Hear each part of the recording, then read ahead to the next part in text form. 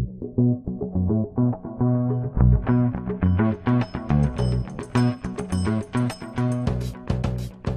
right, today we are here with Denise Garth, Chief Strategy Officer at Majesco. Welcome, Denise. Thanks. I'm looking forward to the conversation. Yeah, it's always exciting to talk strategy and marketing and kind of get a sense for finger on the pulse what's happening in other organizations. So thrilled to get the chance to chat today. Absolutely. All right, so let's jump in.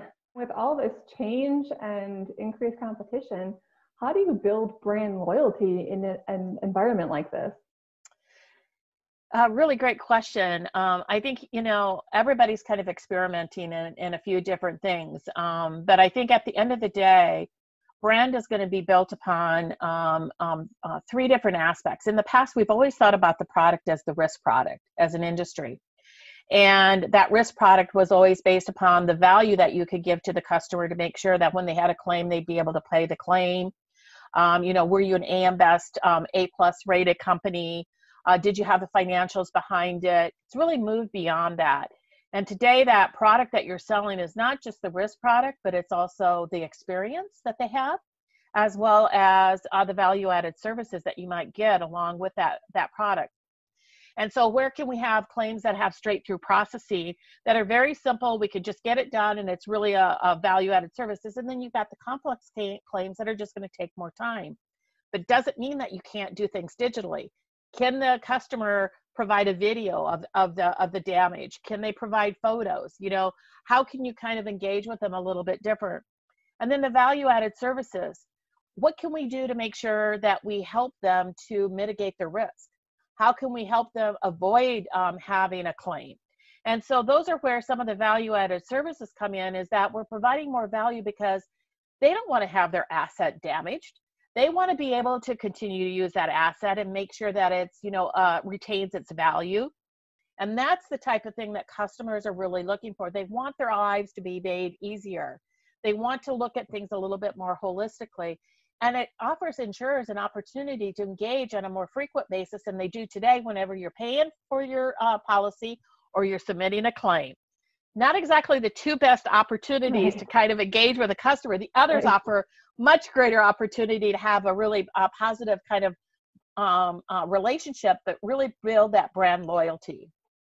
I love that. Really expanding the value chain to have positive interactions. I think so many of the challenges we face in insurance when it comes to insureds is that communicating the value of what we do. It's something that, as you mentioned, you touch when you pay for it or something bad happens.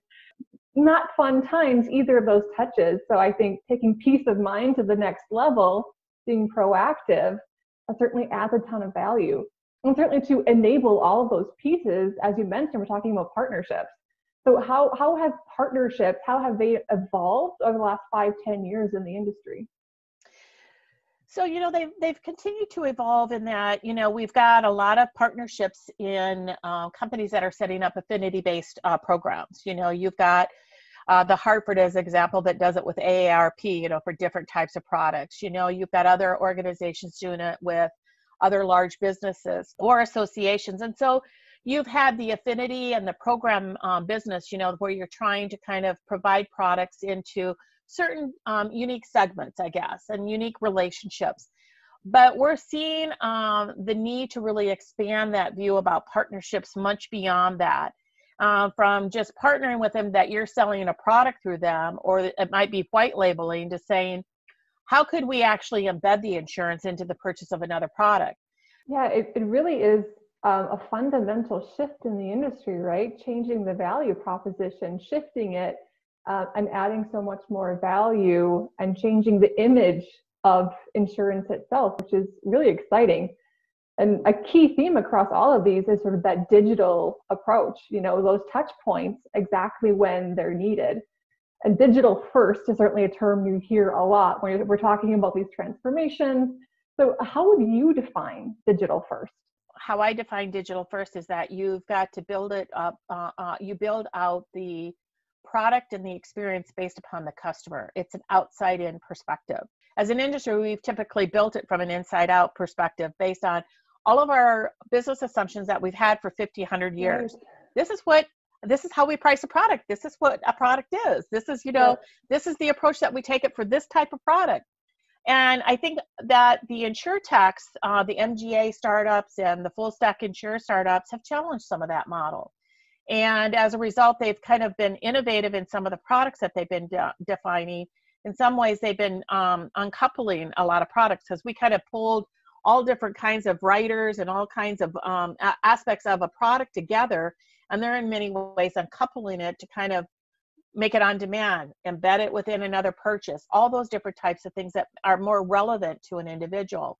And that's where, a digital first kind of concept comes into play, which, by the way, is the reason we kind of called our digital platform Digital First, is because it's got to be able to create that kind of digital experience. And that, for partners like Bold Penguin, as an example, that many insurers have, being able to tie that into an ecosystem, that you can kind of tie Bold Penguin into that they can all have access to the products that are available to be able to kind of do an initial quote and kind of introduce that.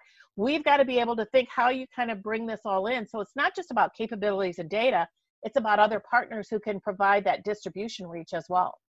Right, and those seamless connections, those seamless integrations, yes, that improve your workflows, don't create an additional hindrance to your workflow, certainly. It just seems like it's just magic. It's kind of what, the big tech guys do. They make it look like it's magic. Right. And it just happens without you realizing everything that goes on behind the scenes.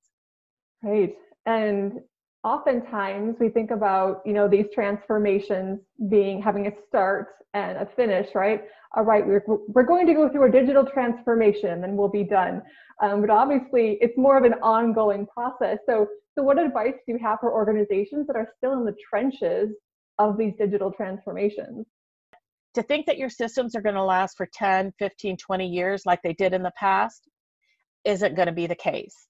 You're going to have to be able to have partners that are providing solutions, technology solutions, or ecosystem partners that you're connecting in with, that are going to be forward thinking, that are going to keep out there on the edge at leveraging the different technologies that are emerging and how they're being adopted and how they're being used, and are going to be able to upgrade. Think about Apple. How easy is it to upgrade your phone? Right. How easy is it to upgrade all that stuff? We've got to get to that kind of a world that that's how easy it is to upgrade.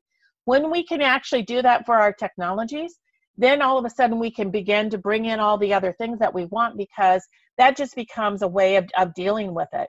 But thinking that you're going to implement it once and then you don't have to think about it for another 15, 20 years, I'm sorry, that's just not going to happen, because we're going to go through some additional dramatic change, because we're just on the verge of Millennials and Gen Zs becoming the dominant buyers in our marketplace.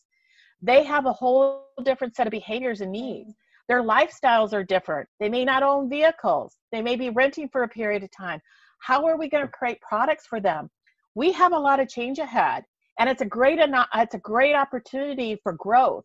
And it's such an exciting time that I think that we just need to find and embrace it, but you've got to be a leader. Absolutely. The only constant is change. So if you're not leading, you probably won't be quickly following. Yes, that's right. And it's going to cost you more money to try to catch up on top of it. Yeah, great point. Well, thank you so much for taking the time to chat today. Really enjoyed your insights, and here's to our combined digital future. Absolutely. Thank you so much, and look forward to speaking again soon. Thanks.